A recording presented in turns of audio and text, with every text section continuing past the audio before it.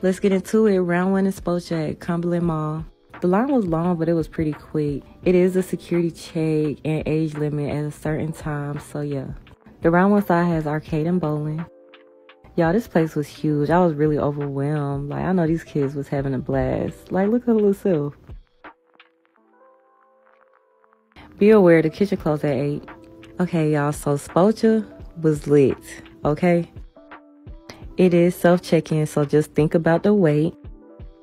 We did 90 minutes for $19. That includes free socks and a locker. Them socks was ugly.